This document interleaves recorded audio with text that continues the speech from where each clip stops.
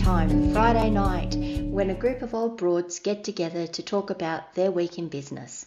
Hope you had a good one too. Hello. Happy Tiffy time. I'm Charlie. I'm Gail. And today we're going to have a few tiffies and talk about a couple of things that relate to our business. Excuse me while I have a drink. Ah, it's so good. Now, I will be honest, we have had a couple before we started recording.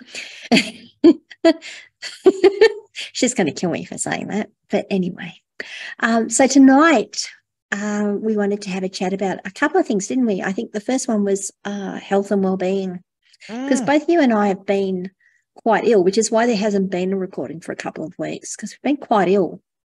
And when I say quite ill, it's not enough to knock me out of working, but it's enough to slow me down to a point that I'm like, I'm just getting through the day and getting through what I need to do before I crash and go to bed and get up the next morning and do the same thing. And as for yourself, Gail? I think it's the same thing, Charlie. And having the week I moved, I poured myself into bed like 6 o'clock most nights.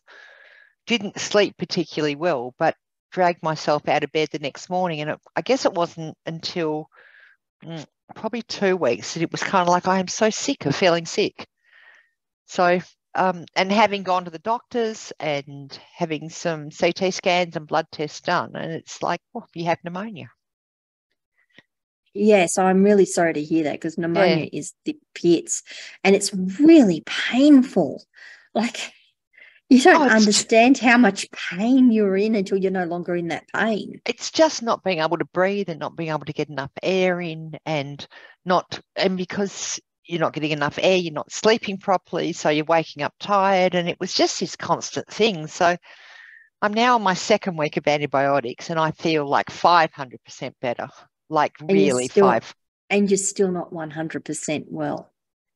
No, but I run out of antibiotics tomorrow, so you need another trip back to see how things are going. I've had 14 days of some really strong antibiotics. Oof. And he's topped it up with another week, which finishes tomorrow. So I'm really kind of hoping that after this lot finishes that you don't relapse. No, but I think it's also about doing some other stuff and taking care of me rather than just working, because I'm still starting at 5 a.m. and the phones are starting at 5:30. So you're, like that time in the morning to journal and do what I thought I was going to do for me doesn't actually happen. And what time do you finish? 5 p.m. Yeah, so you got 12-hour, 13-hour days, easy. Easy. Yeah. And as for myself, I don't know what's wrong. I've just got a throat infection, which is sort of throat and sinus and ear, and I get over it for a couple of days and then it's back again. And yeah, I'm really damn tired. Just so tired. It's interesting you say that, because when the CT scan came back, he said to me, you've had pneumonia and you've had it for a while. So I'm looking back and I'm thinking that through the chest infections I've had, that you take antibiotics, but it doesn't quite clear it up. And then you go a bit for again, and, it's just this recurring cycle. So, and unfortunately, having pneumonia in the long runs does damage to your lungs. So that's also something. Yeah, it does. So that's not good. Yeah, so I went to my doctor the other day and I said, as you said, I'm sick of being sick. I just really want to feel better. She'd actually given me some steroids and antibiotics the last time I went to see her. And I felt so good. And 4 days later, my throat was sore again and my ear was sore again. And you lay down overnight and it's just, it's just disgusting. You can't sleep properly. No. So I don't know. Maybe she'll find something, but I'm going to keep writing her. I'm going to keep going back and seeing her until we can find what's wrong. Because this isn't normal. This isn't right. No. But it's a really interesting topic for us as business owners, because our work doesn't stop. We've still got to manage that, and we still have to get the work done and get the study done in your case Mm. and look after ourselves. And how do you manage that? I've got to say I'm thankful for you and Meg. Because there have been times it's like, I just can't deal with this. Just, handle the call, respond to the email. I'll get to them when I can. I think it gets, like, I found it's got really tricky. Like, so the first week that I was in here at 5 p.m, I was logging off, pajamas on, pouring myself into bed, and I was asleep by 6:30. And what time are you waking? Because you said you're online at 5:30, yeah? So I was trying to get back into the habit of getting up at 4 and studying, and that's still not happened. So my studies have fallen quite behind through this time because work is money. Yeah. You'll pick them up. So, but I'm back to getting up. So this week I've got up at 4:30 every morning. I'm through the shower. I'm making my coffee. I'm at my desk. So we're obviously starting to feel really, really good about it. But it's just difficult. It's just like there is no one to pick up the helm. If the phones ring, you need to answer. You need to sort the problem. Otherwise, you don't get paid. And if you don't get paid, the rent doesn't get paid. Yeah, and you need to and you need to be able to talk to the people that you're working with to say, hey, I'm really slow. Can you pick up the slack? And, I'm happy to do that because I know that comes back in the long run. But if you don't have those people in your business, what the hell do you do? I remember running my own bricks and mortar business. And, I was the one that did all the payroll. I was the one that did all the accounts at the end of the week. I did all the rostering. I did all the ordering, and then I'd go in and I'd do my shifts. So because it was my business, I'd be the one that did the 40 to 50 hours a week on shift and have my casuals and my temps come in to fill in the extra shifts.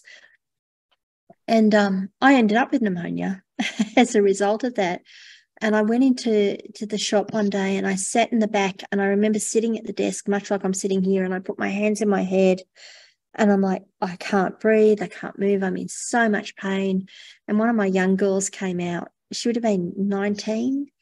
And she said, I'm taking you home. I've rung someone. They're coming in. I've rung one of the others. They're coming in. They'll take your shift. You're going home to bed. There was a 19-year-old that had to tell me, a grown woman with young children, that I shouldn't be working. That is such a bad place to be.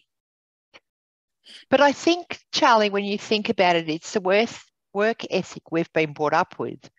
And I've actually gone to work for paid positions where I'm as sick as a dog, but I'm going to work because that's what you do. Yeah. But and it wasn't until maybe 5-6 years ago that it became really quite prevalent at work that people would say, you are sick, don't come to work, don't spread your germs. Oh, yeah. Well, hang on a tick.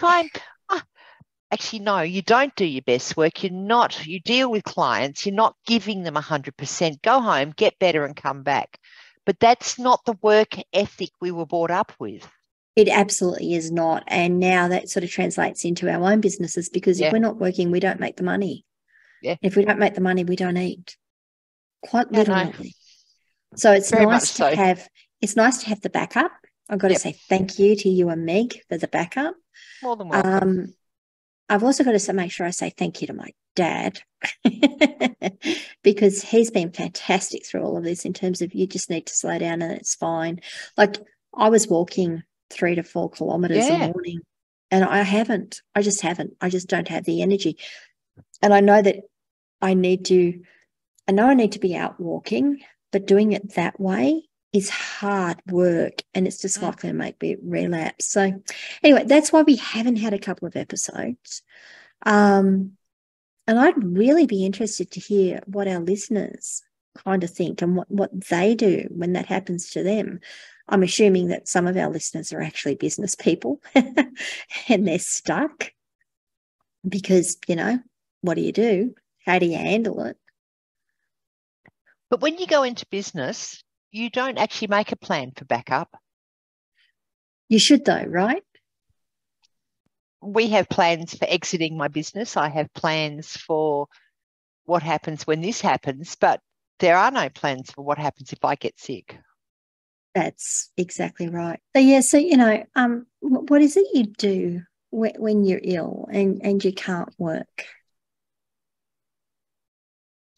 I guess because you work from home, it's really easy to take some shortcuts, like who knows if I'm in my pajamas.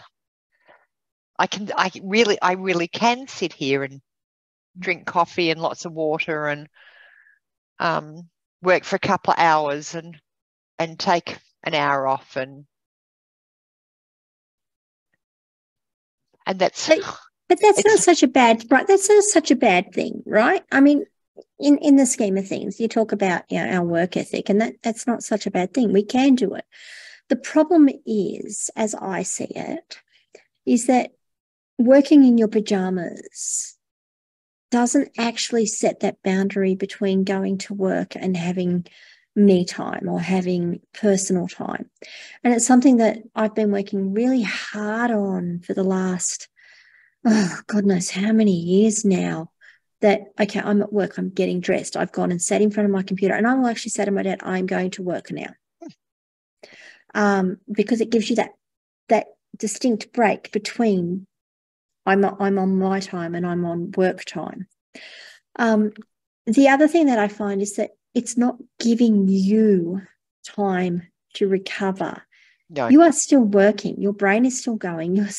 And I'm not going to say you shouldn't do it, but you kind of need to be a little cognizant of the fact that maybe once you start to get a bit foggy, you just need to go and, I don't know, turn on the TV and sit and watch the soap or the movie or the midday movie. I'm showing my age.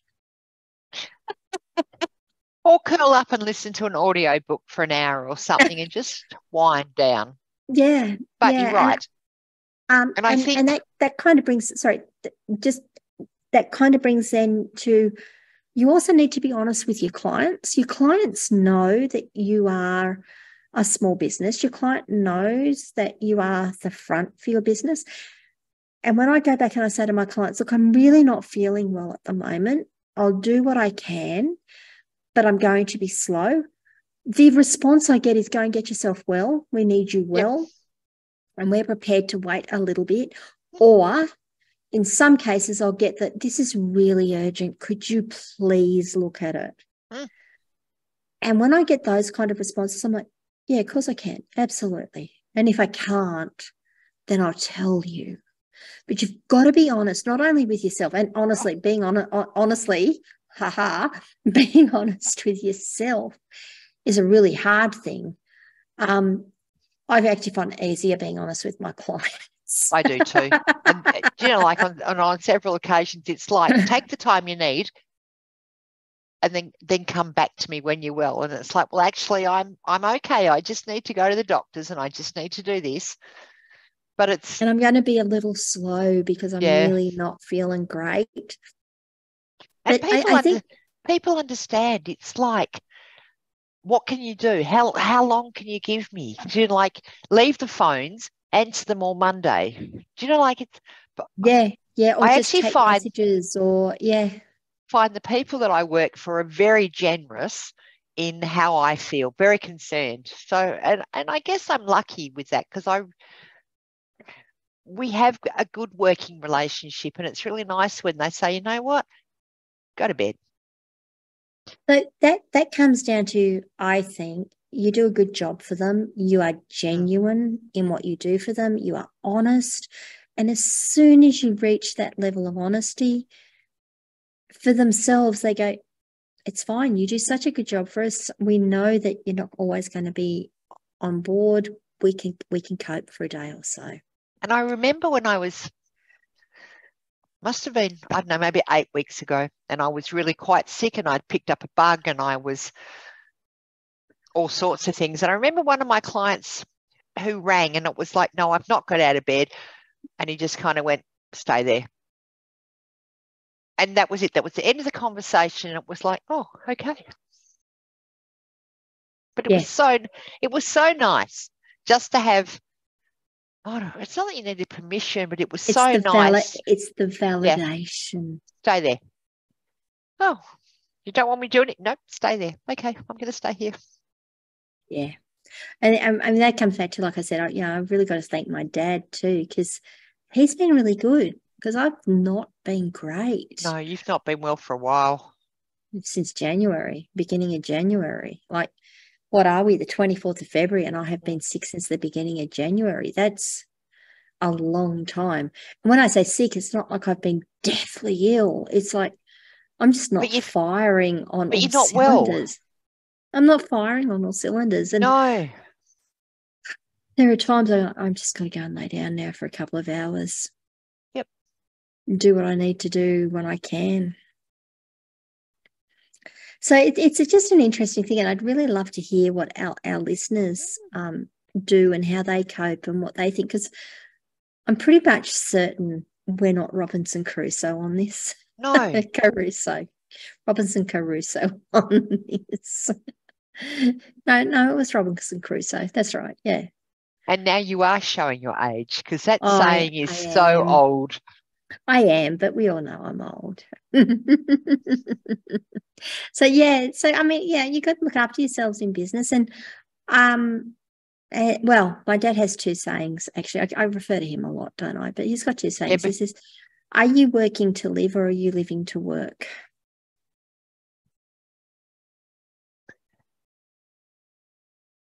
I kind of like that saying, because there are times in my life that I actually work to live, but there's times that I actually live to work. And as I said to him, I said, I love what I do. He says, that's fine. But are you working to live, or are you living to work? You can love what you do, but is that all you do? Some weeks it is. Yeah, sure. But ultimately, that's because we're working to live. So we can enjoy our lives. I don't want to be working until I'm 80. I might be working when I'm 80, but if I am working when I'm 80, it's because I want to. Exactly.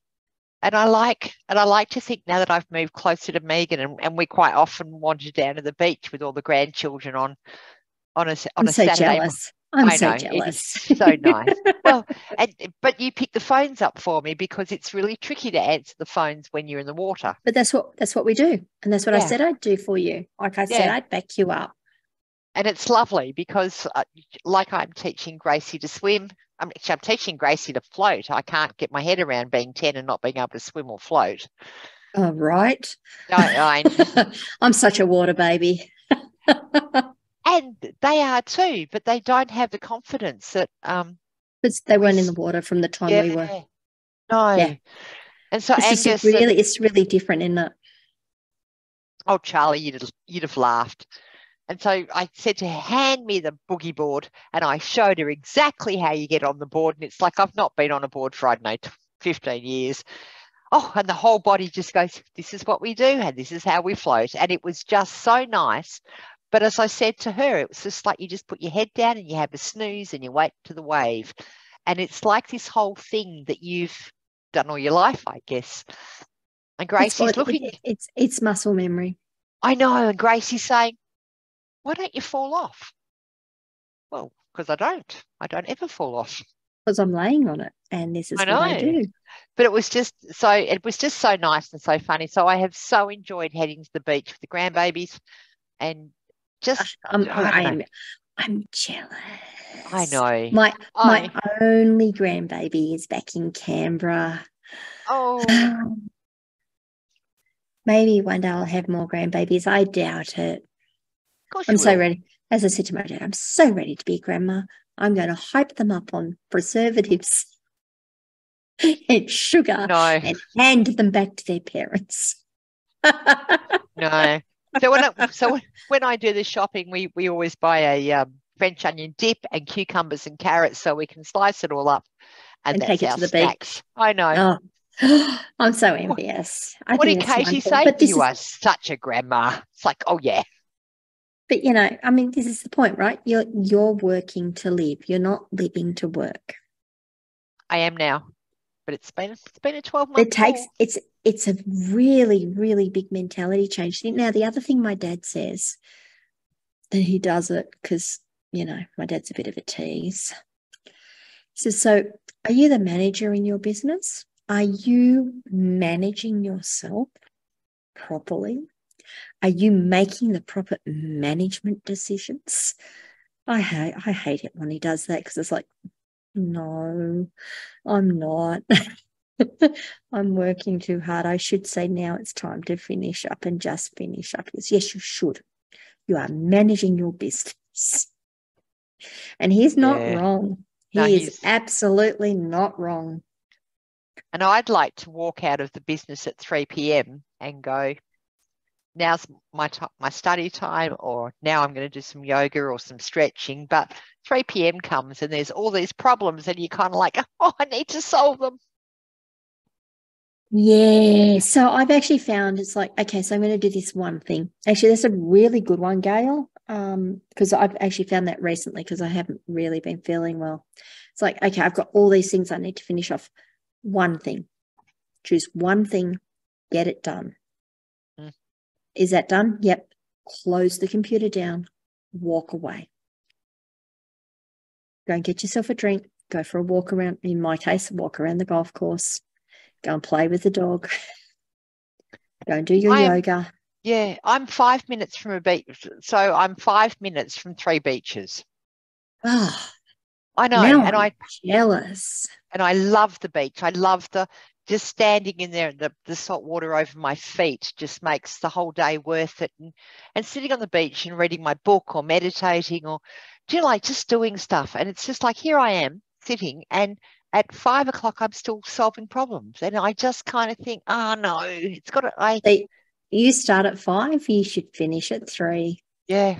And I'm going to keep saying this. You should finish at 3. You should say, that's it, I'm done.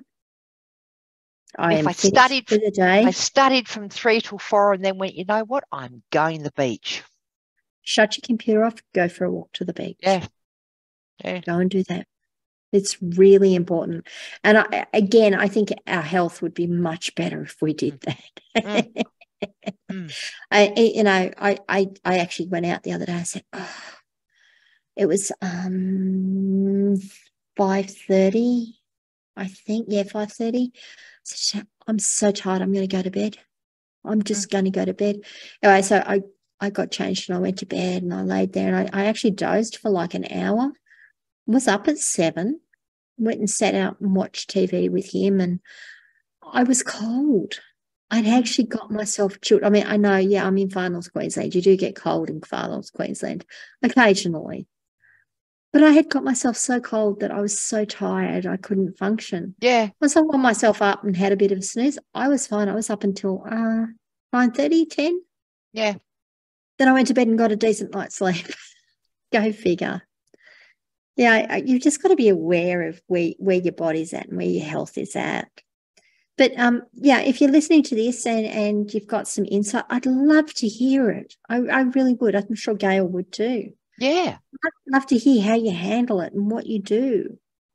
So that kind of brings me to my next one, and I'm going to put Gail in the spotlight here because she has imposter syndrome.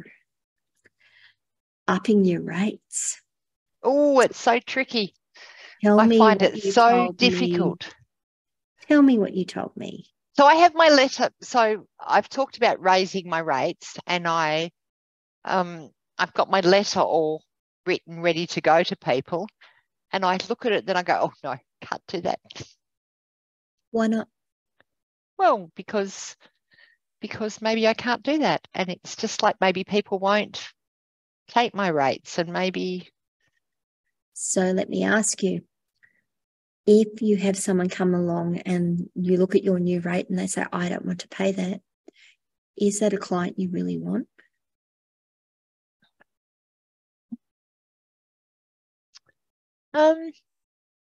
Honestly. I have a couple of clients that I don't think will go with it. And I guess I enjoy working for them and I don't want to lose them. So what are your options for them? Keeping them at the rate that I do now. Or tell them that they have to pre-purchase hours to keep you at the rate you're at? Yeah. Yep. Or guarantee you a certain number of hours a week to get the rate you're at? Yeah. It's something I really struggle with. I really struggle with putting my rate up. And although part of me knows my value and part of me knows that I give good value for money, there is still that part of me that really struggles with putting my rate up. So you're not alone. I won't use that term that I used before. You aren't alone. No. It's something I struggle with. Well, no, not anymore, actually. And that's because I'm so used to going through and doing my rate update. I don't do it every year because my rates are, people who know what my rates are high. If I just talk about my hourly rate is high because I have so many overheads that I need to cover that if you only want to use me for an hour, it's going to cost you to use me for an hour. If you want to come on as a package client, I've got some great packages for you. And there it is in a nutshell, right there what I've said. I know what my worth is. I know what my expenses are. I know what I need to cover. And if you don't want to pay that rate, then you probably aren't the right client for me. Yeah. That doesn't mean to say I don't like you any less. It doesn't mean to say that I think less of you. It's just the moons haven't aligned. The stars aren't in alignment. I think it's just difficult when you know that I have a couple of clients I work for are very I'm sure their businesses are ticking along. Actually, they're probably not ticking along as nicely as we would like them to. So, and I think I just find that really hard to and you really actually want to help them, right? I do. And I enjoy helping them and I enjoy the conversations that we have. And I guess I'm really lucky because everyone I work for, I genuinely like. So, in my experience, I did have that. And there was one client that I can actually think of, like it's the one that comes to mind. And when my rates were $145 an hour, I was charging them $44 an hour. But what I found, because initially they were one of my first clients, and I was eternally grateful to them for giving me the option and giving me the opportunity to earn that money. And when I first started working for them, they were giving me 10 hours a month. No, a week. It might have been a month. I don't know. They were giving me 10 hours. So, it was $400. Yeah. When I first started, and we're talking 2017 here, it was a lot of money for someone who had just started out and didn't have any runs on the board. But we got, we were 5, 6, 7 years down the track, and I was still charging them that rate, and they were giving me 2 hours a month. And I said, I'm sorry, I cannot afford to do this with you anymore. Your rate is now this. And I started invoicing them that rate. They were with me for another 3 years at that rate because I knew their business. I knew their business inside out. I knew what they were doing, and they could come to me and say, what are we doing? I'm like, this is where we're at. This is what's happening. There's 2 hours of my time. And I went from, $400 a month at $44 an hour to 2 hours a month at $145. It was still less for them, and they were getting far more value out of me than they had ever been getting. Eventually, we parted ways, not angrily or unfriendly. They couldn't deal with me anymore. Like, no, sorry, they didn't need me anymore to do what I was doing. And I'd found other work to fill the gap. Mm. So my offer to you is give me the email, give me access to your email, and I'll send it out for you. Oh, thank you, Charly. Sometimes that's what you need, right? It is. It is very much. And I guess this is my first ever price rise. I'm still charging everyone the same price that I did when I started in March last year. And so it's nearly 12 months now. I know. 12 months in business. I'm pretty impressed with that. So exciting. It is. Do you know, like, it has been exciting. And I did a network meeting the other day with Sarah Thompson. She's a WA woman who online social butterfly. She's absolutely gorgeous. And I'm part of her Biz Academy. And it was really interesting to hear. So when we did the network meeting, and it was saying, I've almost been in business 12 months. And it was really interesting when people said, I've known BAs who've been in business 5 years and don't have the clients that you have. And that was really like I walked out of that thinking, oh, we're doing okay. We are actually doing okay. You are doing better than okay, my dear. You are absolutely doing better than okay. Yeah. Yeah, I am. I keep thinking back to the day that you responded to my request for help, and we connected, and I said, oh yeah, look, and my thoughts were, I'll give you a go. It's fine. And if it doesn't work out, it doesn't work out. And I think this is something I really want to highlight, is that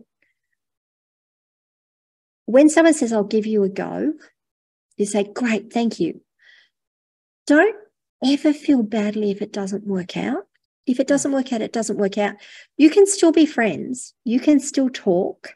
You can, who knows, down the track, there may be something that does work out for you. But if that particular opportunity doesn't work out, okay, you're both better off for that knowledge and that experience. Yeah, oh, very much so. And I guess it just worked out for us. It worked out really well. Yeah. Yeah. And I just love that there's someone that I can refer stuff through to. There's someone that if I'm really stuck and I'm really under the pump, I can send it through and say, hey, call this person or email this person for me and let them know that I'm working on it or I'm stuck or whatever is going on. And when they ring, you pick up my phone and you speak to them, and then you message me and say, you stupid woman. You don't. I don't. But you Charly, Charly, I am slightly confused. This person thinks you're supposed to be meeting now. But that's not what my calendar says. No. I shall go back to the calendar and check in future. Not your fault. Absolutely not your fault. No. But oh man, what a ride! It's been great, hasn't it? Hasn't it been fantastic? Orphan. Hasn't it been fantastic? And I know. I look when you and I started, God, I was just surviving, honestly. So I had registered. I had been deregistered. I had deregistered myself for GST. I know. What were you thinking? Because I wasn't earning the amount. And why the hell would I want to be putting in BASs if I wasn't earning the amount? And paying someone to do my BAS for me if I wasn't earning the amount. But I'm registered for BAS. I pay income tax. Oh, I know. I mean, I've actually earned enough in my business and personally that I had to pay tax. How exciting is it? I know it is. So I don't. Who would have thought you'd get excited about paying tax? Oh, I know. Yeah, but I like to know that I'm actually earning enough that I need to pay my BAS and I need to pay my tax. And it's only the 21st, 4th of Feb. So I've not actually been back in Australia for 12 months yet. Oh, wow, I have. Yeah, you got back slightly just before me, but I think it's about the 7th or 8th of March when I flew in. And it's just like, oh, just look at where we're at. I know. Look at where we're at. And, here I am sitting up in far north Queensland. I never thought I'd move. Never, ever thought I'd move.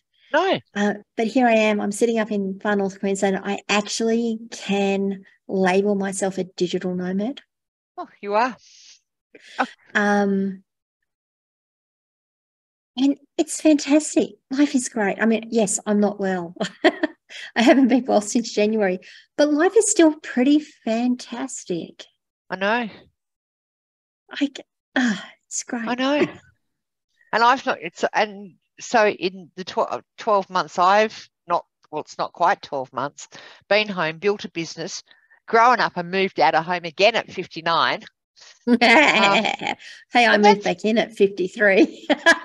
And that's pretty exciting. So, I guess where I've been, so this is the first time I've lived on my own since 2017. Wow. Yeah. Because you had group houses before that, didn't you? Yep. So I left Collie in 2017, moved to Perth, shared with my folks for a little while, and then with my friend, and then I found a group house to share with. Then went to Canada for 2 years.